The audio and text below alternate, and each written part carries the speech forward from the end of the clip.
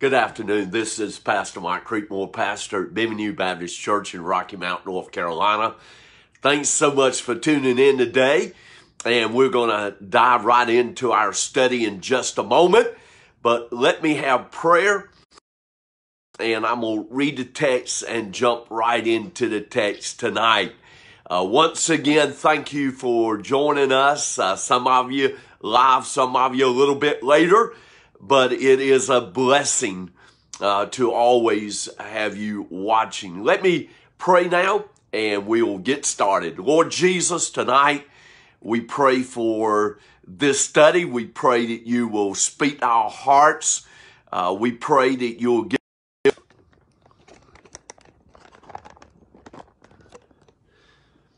Okay, I think I'm back and I just prayed. So let me dive into the text tonight.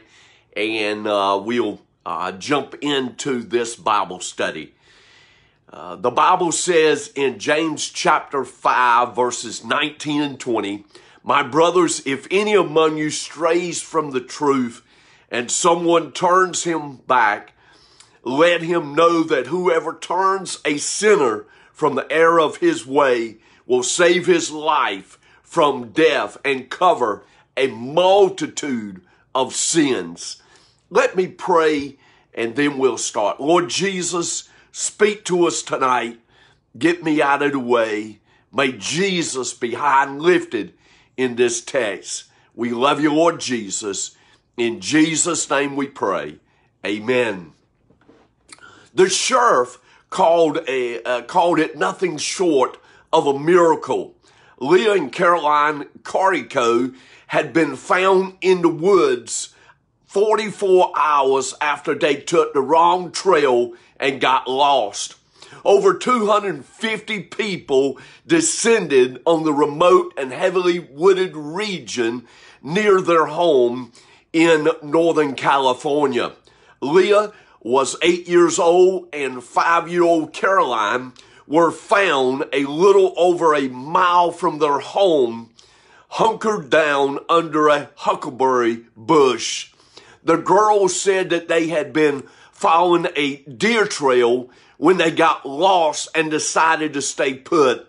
They survived by drinking fresh water from leaves. Leah described the long wait for rescue this way: "My sister cried the whole night and I told her to keep happy thoughts of our family. Caroline slept little and kept watch on both nights that they were missing."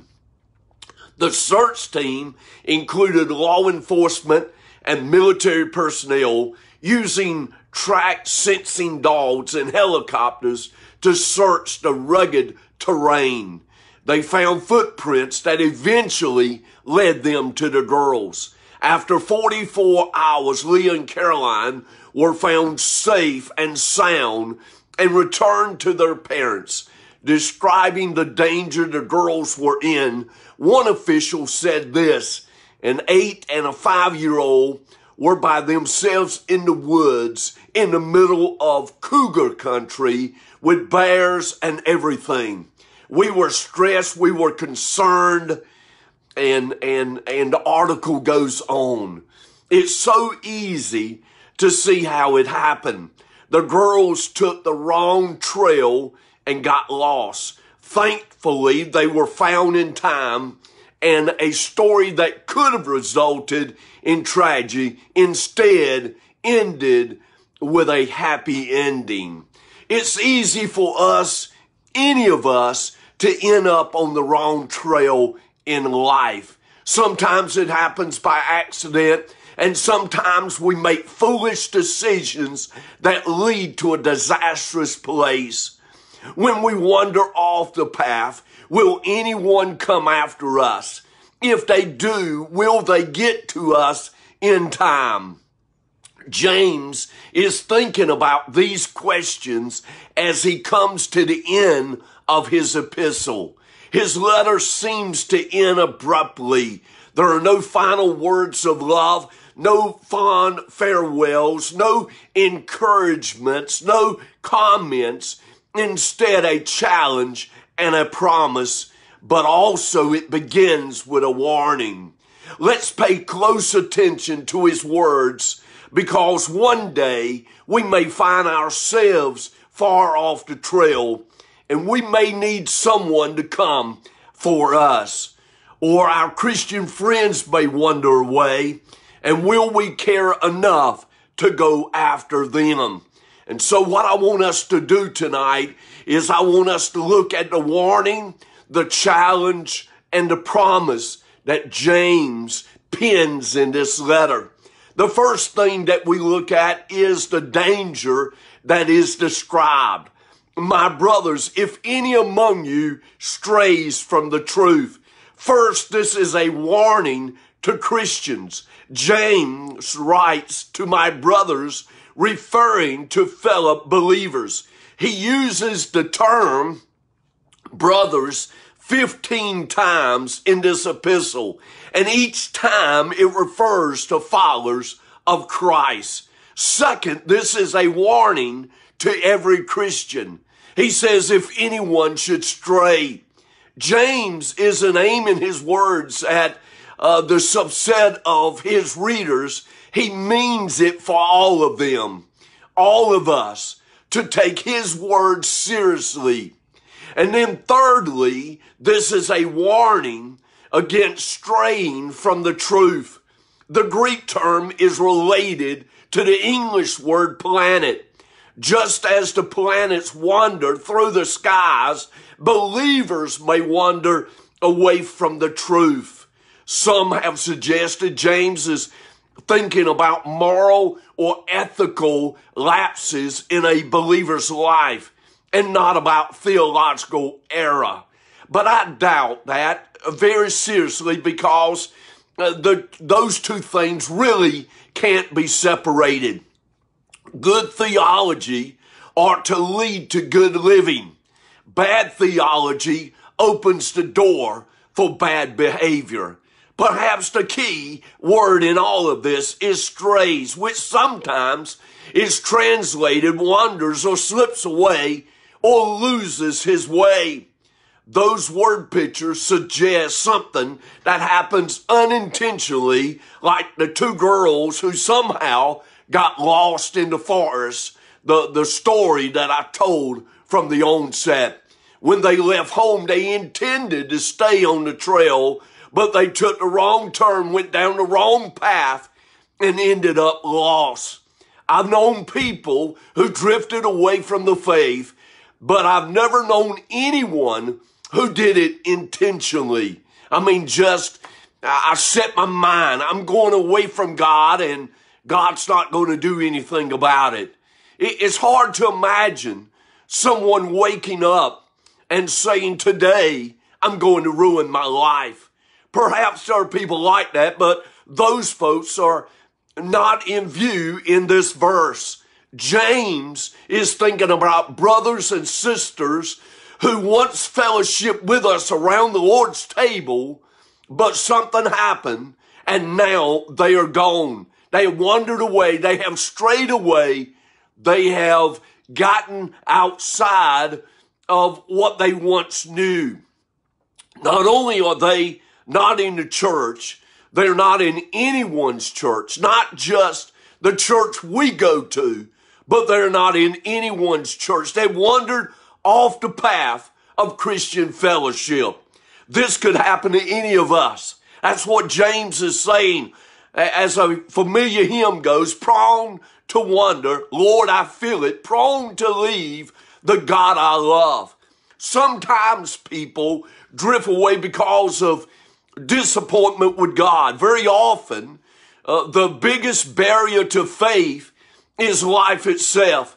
People may give up on God because they feel as though he has wounded them and can no longer be trusted. When you pray for your marriage to be saved, only to watch your husband leave you for a younger woman, that can cause you to question everything you believe. The same thing can happen when a child dies, or when you face false accusations, or when you lose anything that you own, because life can be terribly hard. Let me say that again. Life can be terribly hard. We shouldn't be surprised when people can't put a happy face on and come to church with us on Sunday morning. I do not say that to justify anything.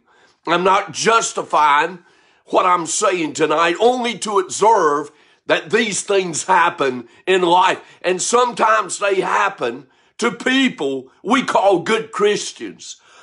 I want you to hear that. Sometimes they happen to the best of us. Galatians 6:1 offers another scenario. It says, if anyone is caught in any wrongdoing, the word caught was used for a bird or animal caught in a trap.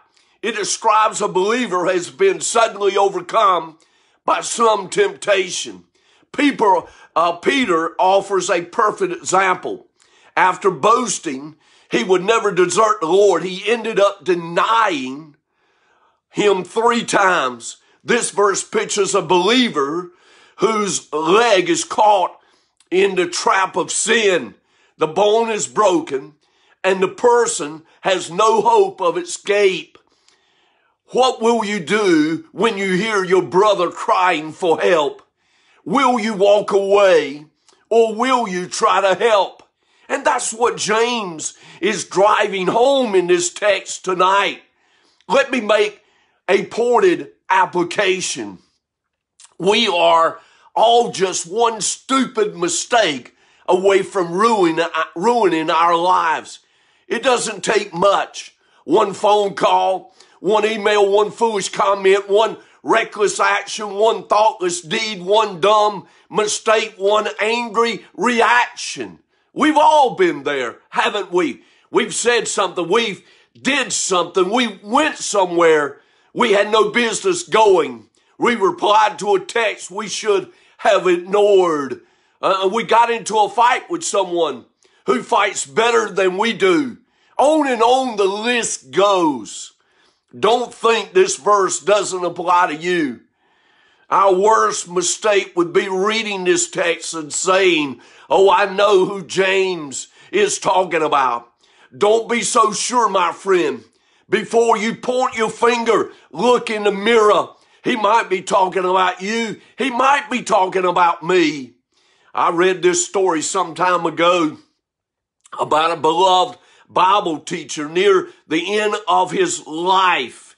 Dr. Strauss asked Harry to pray that he might finish well because he had seen so many men make shipwreck of their ministry through foolish choices. When Harry asked if he had anything specific in mind, Dr. Strauss said no, but he was thinking of 1 Corinthians chapter 10 and verse 11, where it says, whoever thinks he stands must be careful lest he fall.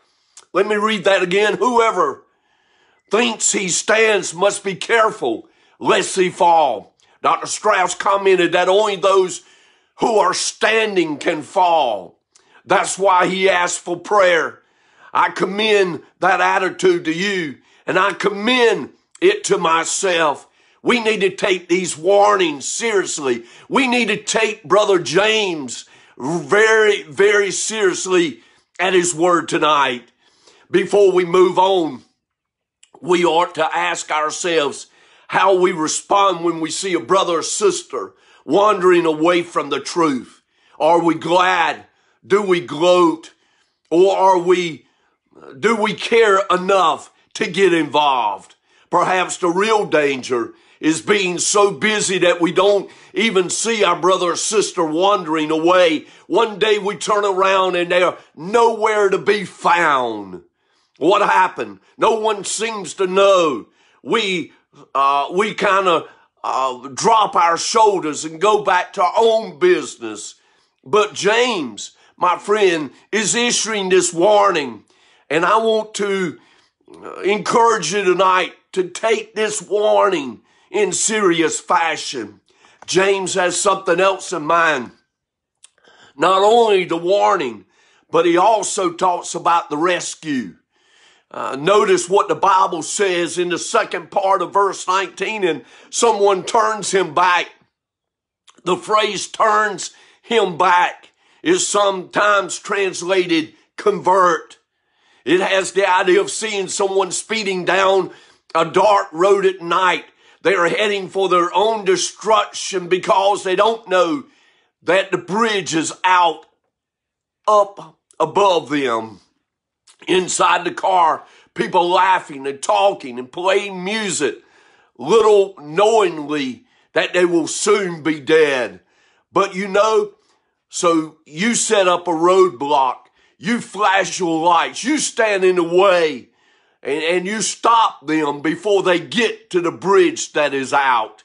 You scream, you shout, you wave your arms, you do whatever you can because you're standing between them and death. Will they stop? No one knows if they will stop. Perhaps they won't even see you, or perhaps they will think that you're some nut in the darkness and go speeding by. But if you can get them to stop and listen, perhaps you can turn them around. If you do, you've saved them from death. That's what James is talking about when we turn a brother or sister around. Who is qualified to do this? James uses two very general terms to describe those who wander away and those who bring them back. He says, if anyone strays and someone bring them back, anyone can stray and anyone can bring the stray back home. Let me say that again. Anyone can stray and anyone can bring the stray back home. He doesn't limit this to the pastor or the elders or the deacons or the church leaders.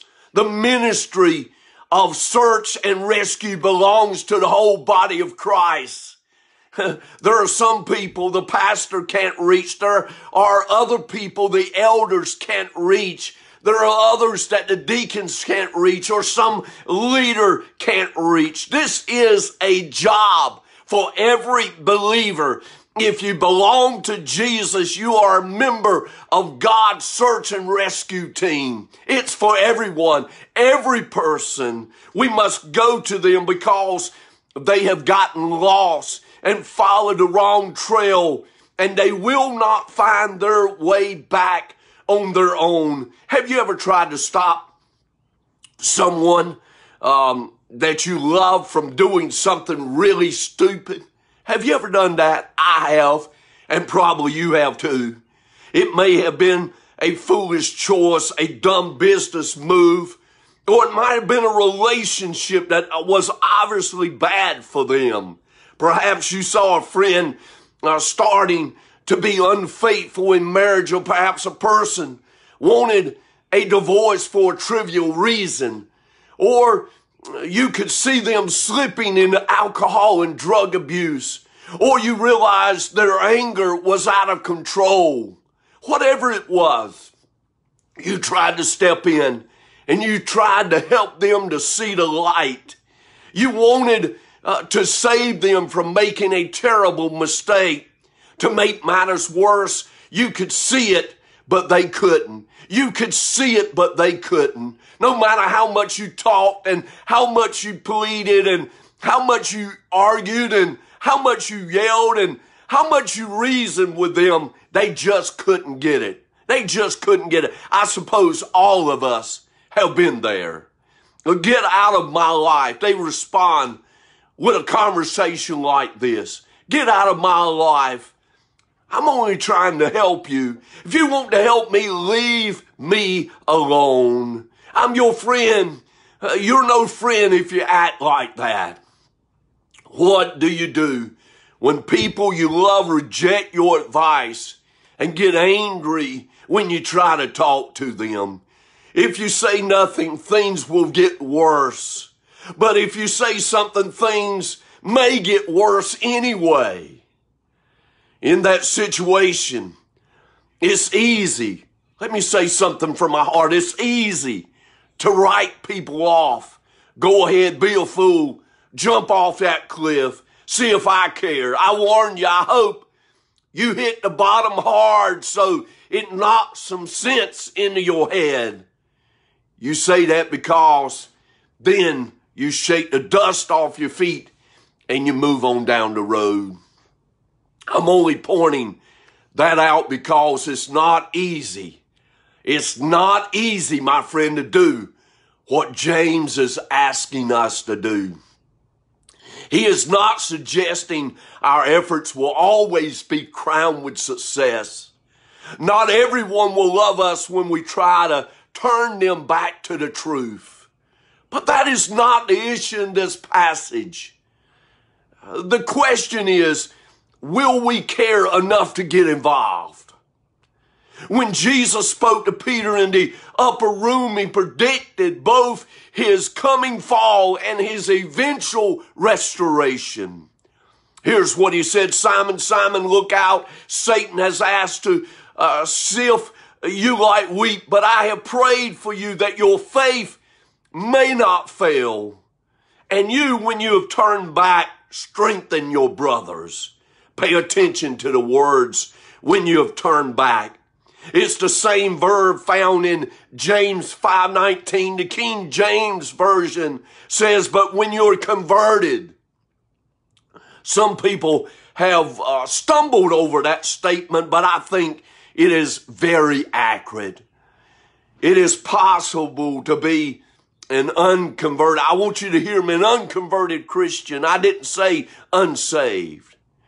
I said unconverted. Peter was saved, but in some deep sense, he was yet to be fully converted to the Master's use. And that explains his tragic failure. True believers may stray far from the Lord, and when they do, they need to be turned back, converted to the Lord. That's the meaning of James 5:19. They need to be turned back to the Lord. They need to come home.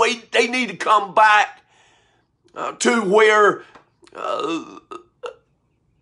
they sense the presence of the Lord.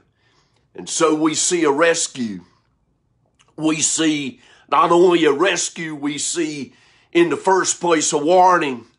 But then we go to verse number 20, and I'm going to finish up with verse number 20 tonight. I see a pardon promised. This verse contains a lot of good news. Let me read that verse one more time. Let him that whoever turns a sinner from the error of his way will save his life from death and cover a multitude of sins. This verse contains a lot of good news. James wants us to know that by God's grace, we can turn a sinner from the error of his way. We can help our brothers and sisters get right with God, and we can bring them back to the Lord when they stray. When we bring a believer back to the Lord, we save their life from death. The word death stands for literal physical death, and it stands for all the ugly consequences of remaining in sin. The Bible says the wages of sin is death. That's always true. By bringing them back to the Lord, we save them from an early funeral. We save them from a premature death.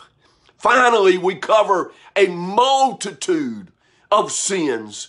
Here is the best news of all. The image of covering sin looks back to the Day of Atonement, which the Jewish readers in the first century would certainly understand. To atone means to cover so that the sins are gone forever. When sin is covered, all guilt is gone. Praise God. To God be the glory. Aren't you glad for the grace of God? I have talked to people who thought their sin was so horrible that God could never forgive it. In those moments when guilt overwhelms us, we must decide what we believe about Jesus and his death on the cross. You see, Jesus cried from the cross, "It is finished." Did he mean it? Absolutely he meant it. Is his blood enough to cover all your sins? Absolutely. I love the words of Corrie ten Boom. Here's what she said. There is no pit so deep that the love of God is not deeper still. Let me repeat that again. It's worth repeating. There is no pit so deep that the love of God is not deeper still. We can say to our straying friends, if you come back, all will be forgiven. All your sins will be covered by the blood of Jesus, and you will be completely restored. Tonight, as we wrap up this text, I want to think about those two little girls that I opened with tonight. They were lost in the woods for 44 hours. The rescue team spent hundreds of hours looking for them. They searched in all directions, followed every clue, but they never gave up. What the sheriff called a miracle was the result of a vast number of people working together side by side with the same goal in mind, to find those little girls and bring them back alive. That was the whole goal of the rescue mission. They had no guarantee. They did not know if they would be found. They did not know what condition they would be in if they were found. The story could have had a different ending. But hundreds of people went out searching, and they never gave up. They believed it was worth the time. They believed that it was worth the money. They believed that it was worth the effort. In the end, they were rewarded when they found those little girls safe and sound. What the rescue workers did for the little girls, we must do for each other. We must not say it doesn't matter, or someone else will do it, or they deserve what they get. If we love our brothers and sisters who go astray, we must go after them in the name of the Lord. There are no guarantees about how they will respond. We don't know how they'll respond. But if we don't go, how will they ever find their way back to the Lord? We come again and again to moments of decision where we must decide whether to get personally involved. The Bible says in John 15, greater love has no one than this, that he laid down his life for his friends. That's what Jesus did when he died on the cross, paying the price for our sins, taking death that we should have taken, we should have died, turning away God's wrath, setting us free, and giving us eternal life. There is no greater love than this. If Jesus left heaven for us, can we not leave our comfort zone to reach out to those who have gone astray? Let me ask the Lord Jesus tonight to forgive us for our callous indifferences to the hurting people that we see every day. Make us burden bearers who are not ashamed to help those who struggle under a heavy load. Help us to reach out to those who have gone astray, that we might win them back to the Lord, that they might come home, that they might come back to God. You see, that's what James is talking about.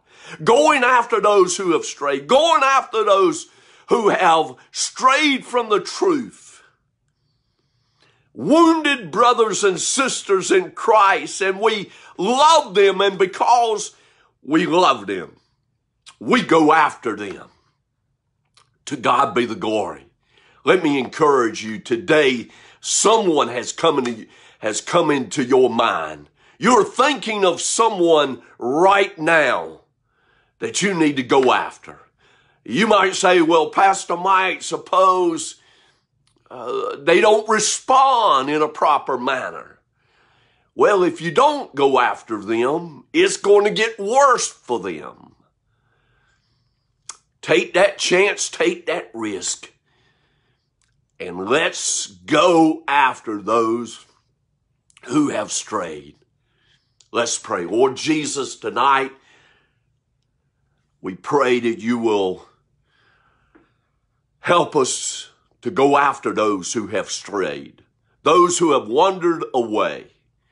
Lord, help us to show them we care, we love them, and as a result, we want them to come back where they can have the most joy and be the happiest. Lord, help us to do that. Lord, I pray for Linwood Harper. Thank you that he's home from the hospital. We praise God for that. We continue to pray for an unspoken request today that Harry Regis sent me, Harry and Terry. We pray for that need today. And also, we lift up Miss Alice, who hasn't felt well. We pray for her. And also Muriel, who hasn't felt well. We pray for her. And Lord, we got a long list of people. I know Chuck and Joanne, we continue to lift them up and pray for them. Also, Brother Leon and Patsy, we pray for them. Pat and Ray Harper, we pray for them and lift them up. And also Shirley's sisters, Brenda and Denise, and we pray for them. And the list goes on and on. Vesta today was sharing that they've got an anniversary, her and Bill coming up, 46 years, to God be the glory. And we pray for them that they'll have a good anniversary. Lord, we love you, we praise you, we lift Jesus, and thank you for this text. What a blessing. In Jesus' name we pray. Amen. Next Wednesday night, I don't know if it's going to be one more Wednesday night or I've got so much material, it may be 2 Wednesday nights, but I'm going to talk about how to pray for the sick, how to pray for the sick. And I'm taking it right out of the book of James, this 5th chapter, and we're going to talk about praying for the sick. And I know we're going to do that next Wednesday. Perhaps it will take 2 weeks to get through that material, and then we will journey to a brand new study. God bless you. It's a blessing when you tune in. Love you, praying for you. Have a great Wednesday evening.